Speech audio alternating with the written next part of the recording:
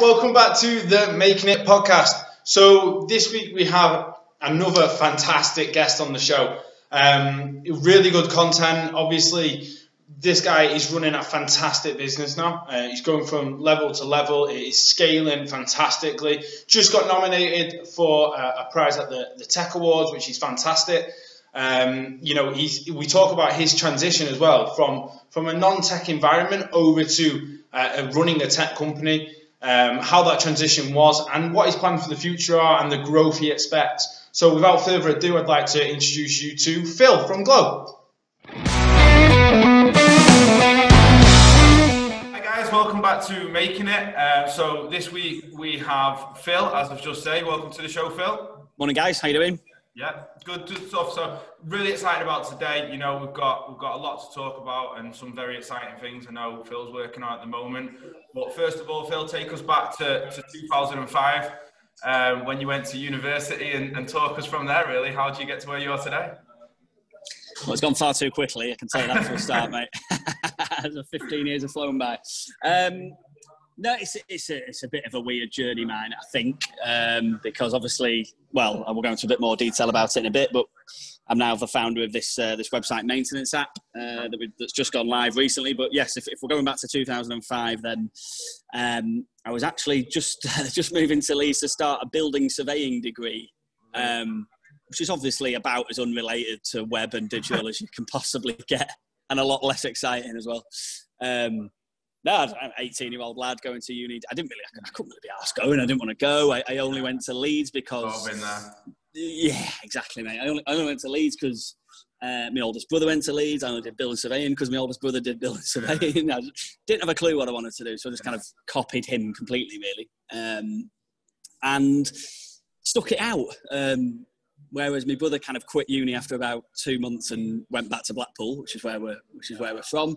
Yeah. I stuck it out, did the degree, but got to 2009, I think it was, and graduated. But of course, that was a pretty tough time in the economy. And no, getting a 2-1 in building surveying from Leeds Met wasn't putting me at the top of the tree with recruiters and employers, you know. Yeah. So I think it was like 8. I mean, you'll know more than me these days, but I'm sure it was like 80 people going for every one job or something like that on average at the time. It was just, it was... It's like it is now. It's crazy. Is that right? Yeah. So many people are applying for jobs. I think I saw a post yesterday. Someone applied 900 applicants he had for 2 jobs. And it's like, you know, you've got all that to look through. And obviously it's a sign of the times, isn't it? Unfortunately. And, you know... Yeah. People are hiring, which is good as well. But yeah, sorry to take us off. No, it's all right. But it's a good comparison. The two times, I guess, isn't it? I kind of relatively quickly realised that I was not going to have a career in building surveying, basically. So did about a year's travelling around the world, which was great. And it was all booked through a company called STA Travel, so I was quite sad to read the other week when they went, "Did you?" Yeah. They were brilliant, and you know, they really kind of championed the sort of the student life, you know. And even though the student life had finished for me by then, but still. Yeah, but you try and live it on a few more years after, don't you? Yeah, of course you do. Yeah, still trying now, mate. Yeah. So it's quite sad to read that the other week when they'd gone under. But no, I booked everything through then, went travelling, came back, and yeah, I think that was the point really where I just kind of canned the whole idea of being a building surveyor, basically. And the brother that I referenced earlier when I started uni is the brother that I then ended up working for a little bit, actually, after I came back from travelling. Yeah, he's got his own estate agent. At the time, he was in a little place called Lytham St Anne's near Blackpool, which a few of your listeners may well have heard of. Lovely little place on the Fylde coast. He's over in Cheshire now, but I was working for him at the time, and I can genuinely chart right back to one phone call that I got off a mate while I was working for my brother, which is exactly why I'm where I am now, really, and in terms of what I'm doing. Yeah, I was working for me. I mean, I'm working for my brother. I probably shouldn't have been taking a phone call off a mate in the middle of the day. And he quite recently set up his own business at the time, so this was 10 years ago. Yeah. And he said, "Oh yeah, no, you're just chatting, catching up as you do, you know, on the phone with your mate, whatever." And then he sort of dropped into the conversation that it built his own website for this business that he'd started. And I thought, yeah, that sounds quite interesting. Have a look at the website and kind of liked how it was laid out and all that sort of stuff. And I just literally came off the back of that call thinking, oh well, you know, I've always had quite a creative eye, and maybe I'll sort of look into website design and development as a career option. And that was what kicked it off, really. Off the back of that call, literally off the back of that call, I started teaching myself how to code, HTML and CSS and all that sort of stuff, and looked into like home learning degrees, and they were just well expensive, so I didn't bother doing them. Taught myself, set up a little business in Blackpool, and then it's been an even more interesting journey, I think, over the last few years. So you've always done quite a lot as well with I noticed, you know, startups and the small businesses and focus towards that, because is that a kind of side of things you thought, right, well, that's a direction I definitely want to go with Glow when you founded that? To tell you the truth, with Glow, I mean, it was born out of me leaving. So, I mean, if I go back again, I started that business and kind of had it for a couple of years on my own, hired a developer to work with me. And then we ended up kind of put our company together with another business. Right, okay. So they were running they were like managing social media profiles for businesses basically. And it was Facebook ads and that sort of stuff that they were doing. So for us, it was quite a complementary service, you know.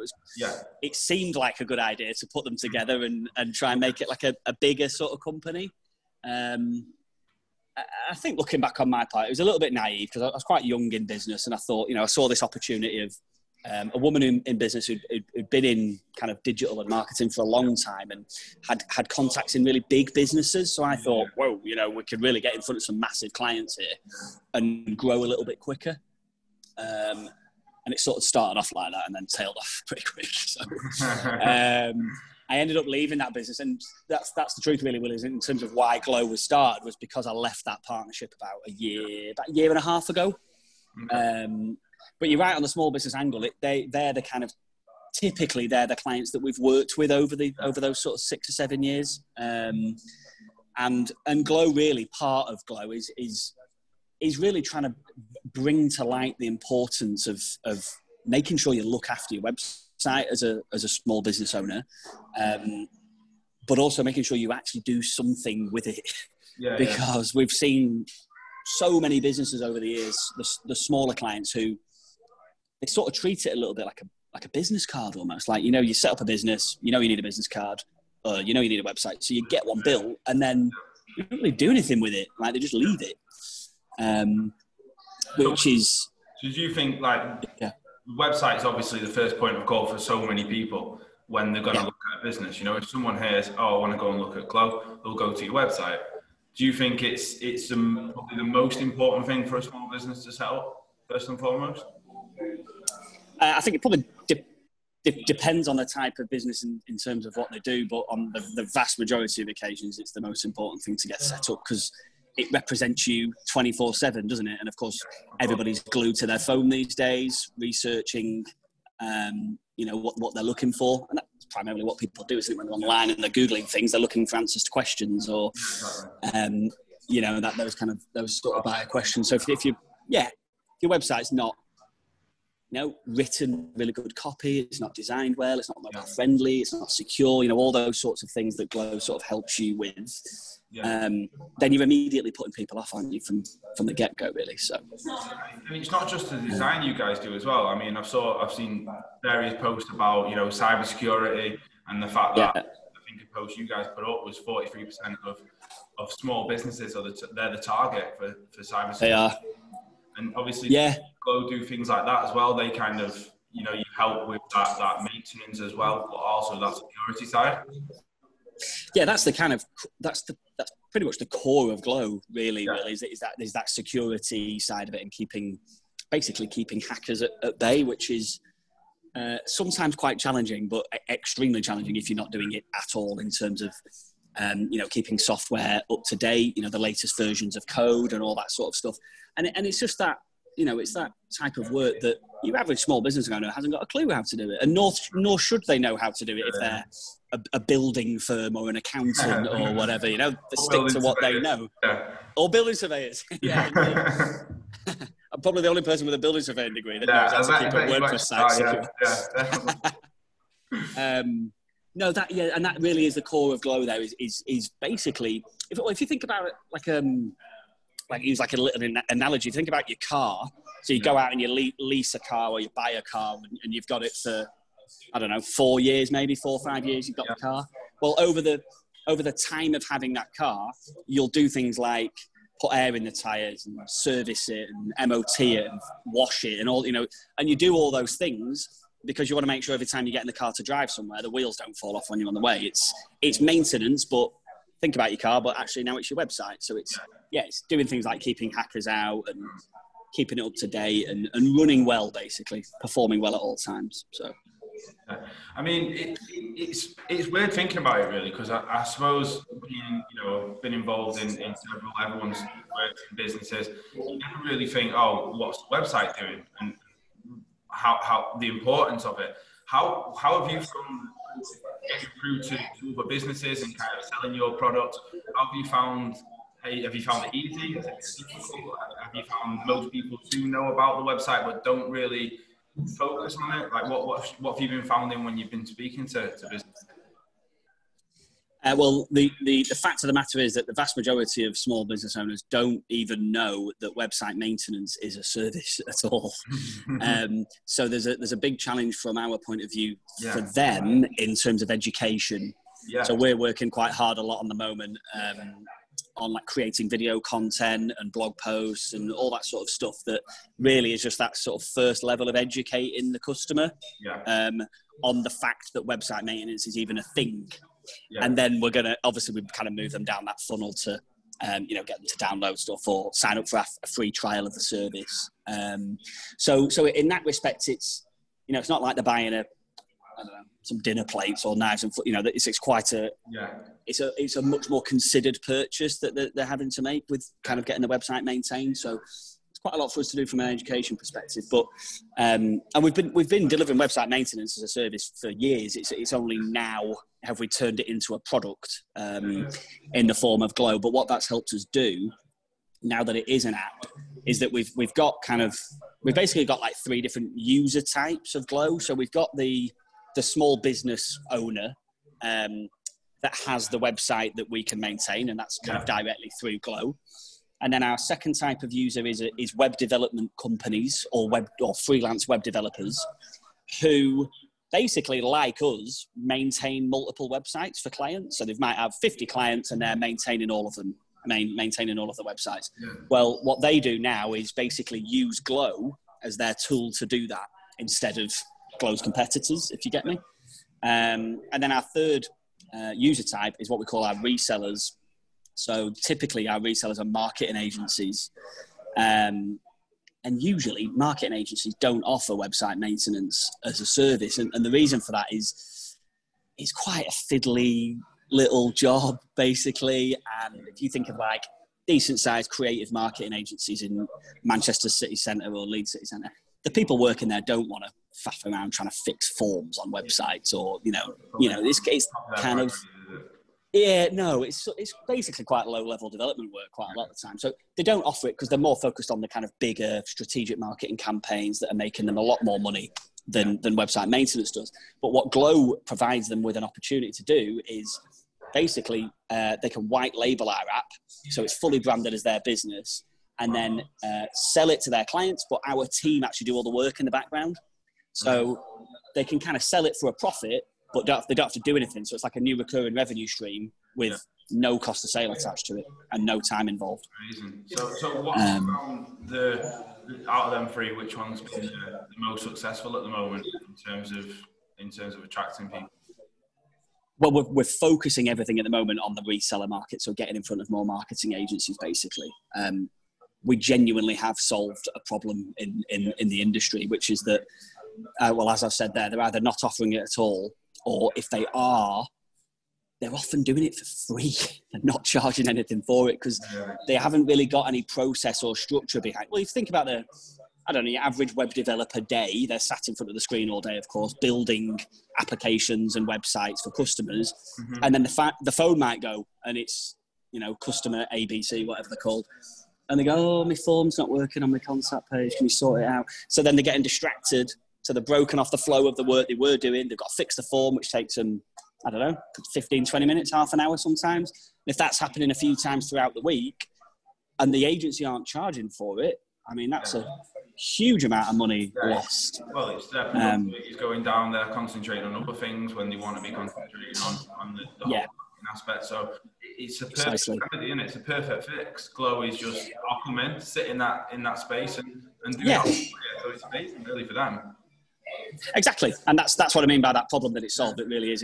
It's kind of like I mean, this is all off research that we've done. You know, it's not. I'm not kind of surmising it. We've spoken to loads and loads of marketing agencies in the last year, and that's the commonality really, is that they either don't do it, or they do and they don't charge for it. So it's an exciting time for us. I'll be honest. It just, you know, the more kind of demonstrations that we do with marketing agencies, the more that are signing up for it. So.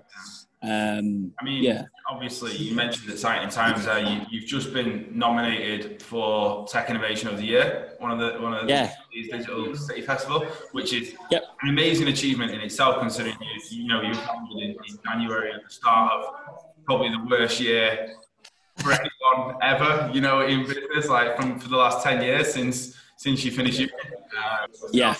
Probably it's an amazing achievement in itself, so congratulations on that, mate. Thank you. But have you found that's elevated you a little bit and kind of know a little bit more about you already? It's a great question. Well, we only got nominated last Friday. Yeah. So I guess time will tell on that one. Hopefully, hopefully. I'm not to find the answer out. You know, I'm definitely thinking, you know, a few months down the line, we'll get you back on, see how things have gone, and get an answer to that one.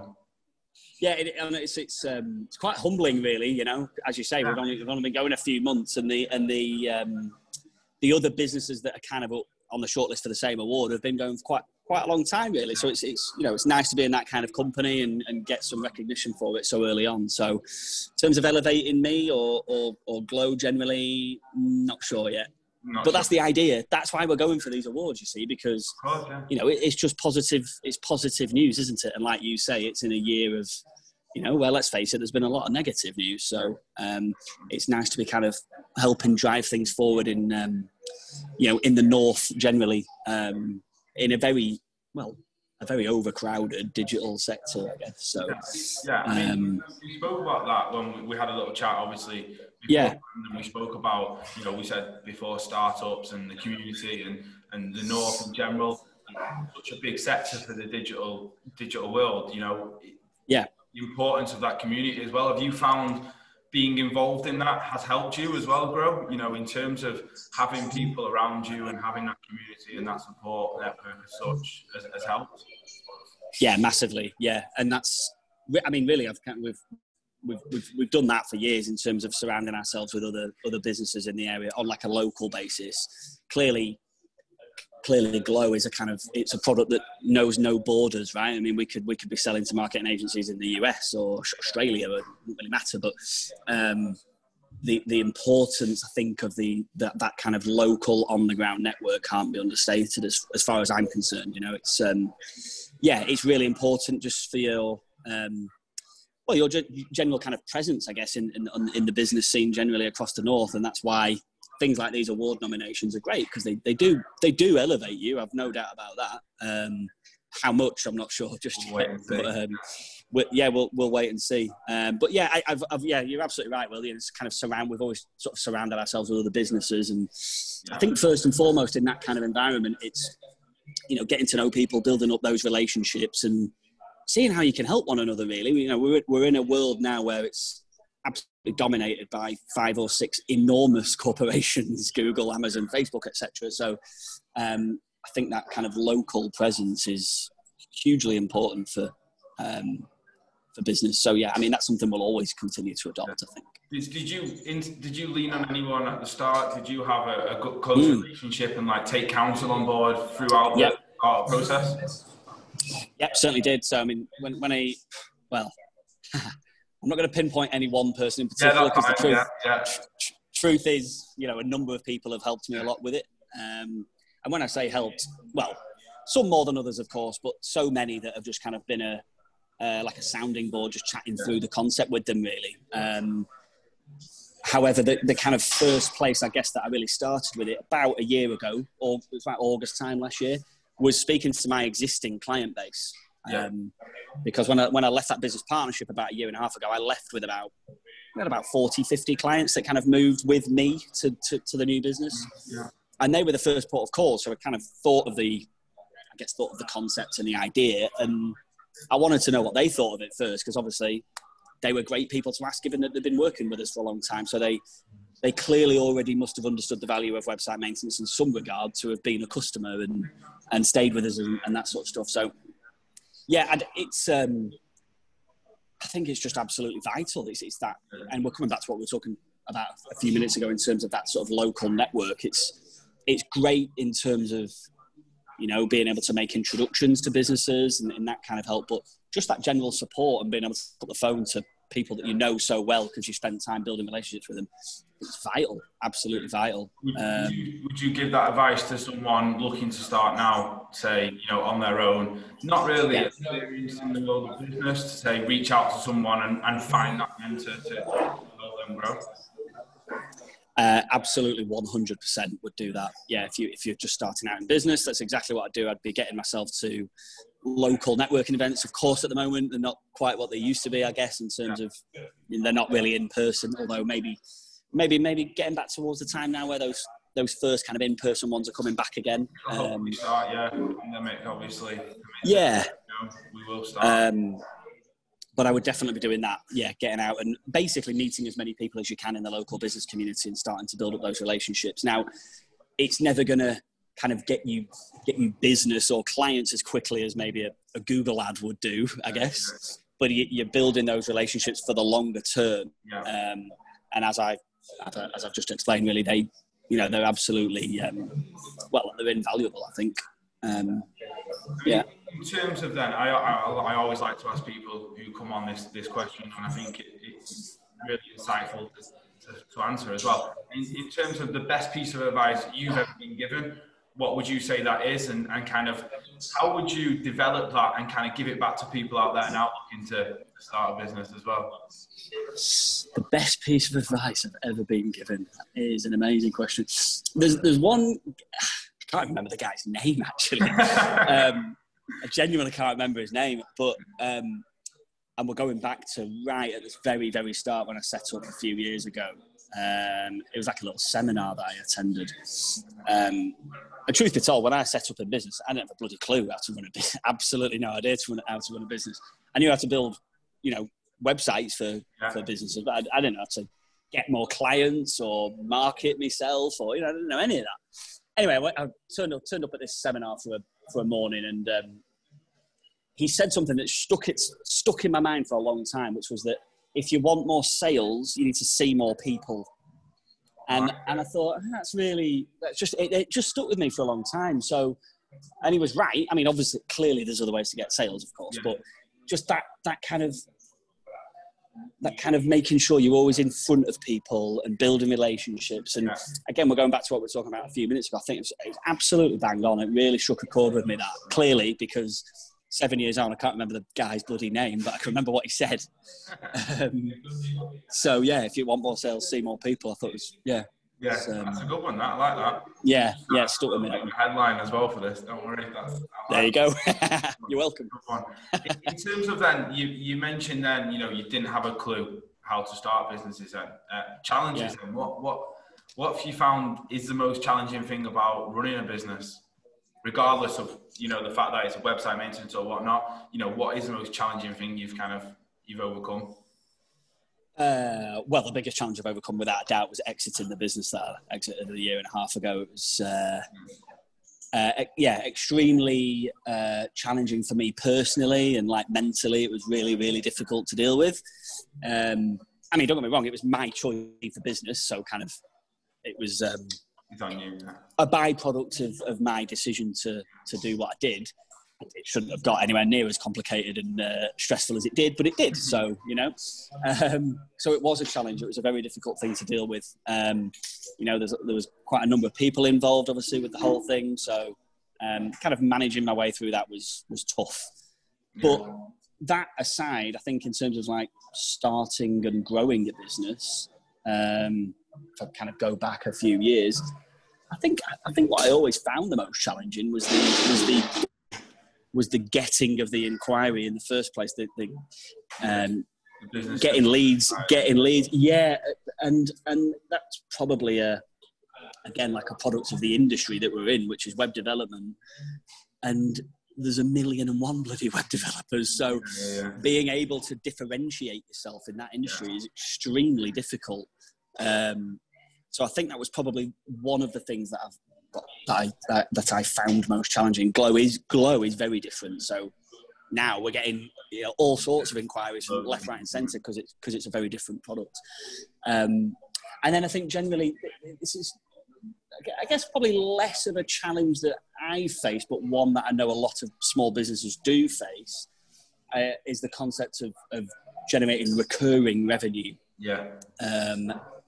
God, I can think of actually loads more coming to mind now. But yeah, recurring revenue is it's like the golden goose, isn't it? Because if you've got recurring revenue as a small business and you're projecting forward, you can really much more confidently project forward. Of course, if you know exactly what's coming in September, you know exactly what's coming in October, and you're building it up that way. Which is obviously what Glow's built on. Glow is completely monthly subscription based. So it's fantastic in that regard. I think. Yeah, if you're sort of just starting out in business, that would be one big thing I would be looking at. Aside from the stuff we've talked about already, would be, how can you kind of productize what you've got and what you're offering? Can you turn that into some kind of monthly payment system? Because any kind of investor or company coming along in the future that wants to buy your business, if that indeed is your goal, of course, to sell it, then that's one. Great tick in the box is regular recurring revenue, and even better if it's on a contract, I would have thought as well. So, I think that makes sense. Yeah. In terms of then the future for Glow, what's the plan? How do people kind of get in touch with you to get involved? Whether you're your standalone web developer or the marketing agency wanting the resale aspect, how's best to get in touch with you, and what's the plans for the future? Well, getting in touch with us is pretty easy. You can go to our website, which is getglow.io.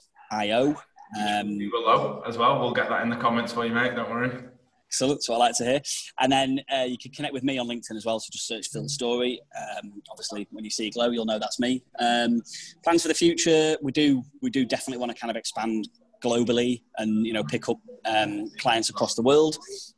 We've got a couple of competitors in our sites that we want to firstly catch up with and then overtake. So there's a big one over in the US and there's one over on the other side of the world as well. So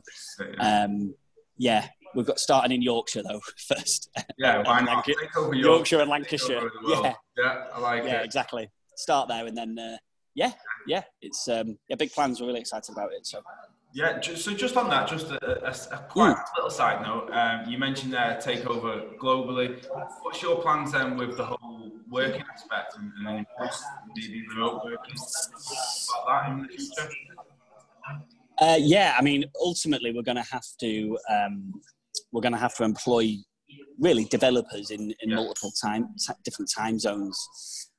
So at the moment, our kind of support ticket system is live 7 days a week, so it's 7 a.m. till 10 o'clock at night, 7 days a week, which is great and really helpful for businesses because, I don't know, let's say you have an issue with your website on a Friday night, you don't want to wait till Monday morning till it's sorted out, do you? So, however, I would like that to be a 24/7 offering eventually, but of course to do that, we're going to need developers around the world to be able to kind of manage that. And those couple of bigger companies that I referenced before have got that kind of set up, so that's what we'll be going for eventually.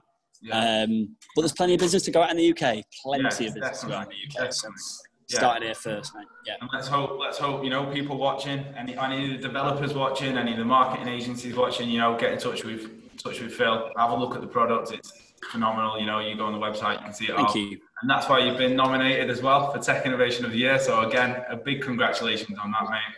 I really appreciate it.